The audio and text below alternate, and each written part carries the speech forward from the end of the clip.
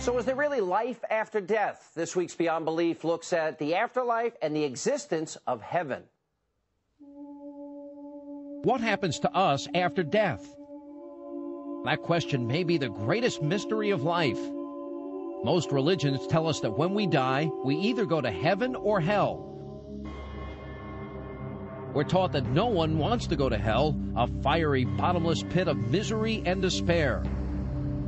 But heaven, well, that's what we should aspire to. We're told it's the home of God, a beautiful, peaceful place inhabited by legions of angels and all of our loved ones who've died before us. It is a place where there is no hunger, no thirst, no suffering, no pain, just ecstasy and joy and the presence of God. Now, in order to get to heaven, we mortals must be saved and live an unselfish life of good deeds. In other words, to live by the golden rule. For some, the belief in heaven requires a great deal of faith, but for others, no. So how can we know for sure that heaven exists? Now, there's no concrete evidence will ever be given about heaven because the only way to get there is to die. And when we die, it's impossible to come back and tell the rest of the world what's on the other side. Or is it?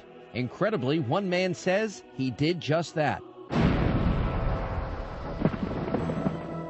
Don Piper is a Baptist minister who says that on January 18th, 1989, he was killed in a car accident crushed by a runaway tractor trailer.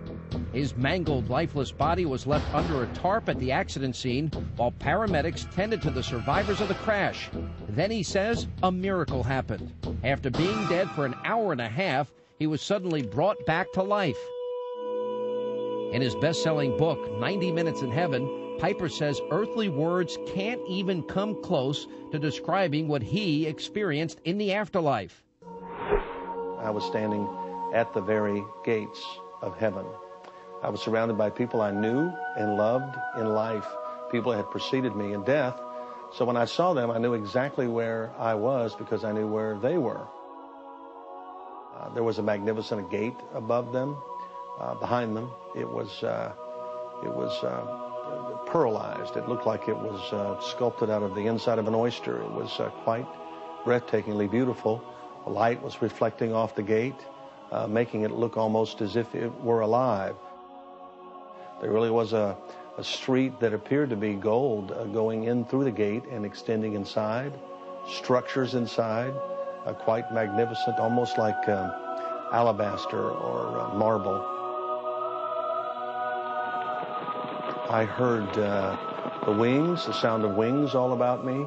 I heard music unlike any I've ever heard before. There were many songs being played at the same time, rendered, performed at the same time, and there was no chaos. I could distinguish each one of them. The music is virtually alive, and it kind of penetrates you. You can literally feel the music. You feel like you're a part of it. Heaven really is a sensory explosion of sight and sound and touch, even aroma. There was a very sweet smell about the place that I've not smelled here on earth. The people that greeted me at the gates of heaven were utterly beautiful. They were perfect in every way. They were ageless. There was no age about them. They were without blemish, no scars, certainly no vestiges of diseases in many cases that had affected them here on earth. In fact, I didn't have a scratch on me. In the car wreck, I lost my left leg. It was severed. My right leg was crushed. My left arm actually ended in the back seat of the car. I was horribly mangled as a result of the steering wheel impaling my chest and all the glass that had covered my face. But in heaven, I didn't have a scratch on me. I believe the only one in heaven with scars is Christ. And that's to remind the rest of us of how we got there. I didn't want to leave there. I wanted to stay there. If you've been there, you don't want to be here. It was utterly real to me. It now defines my reality.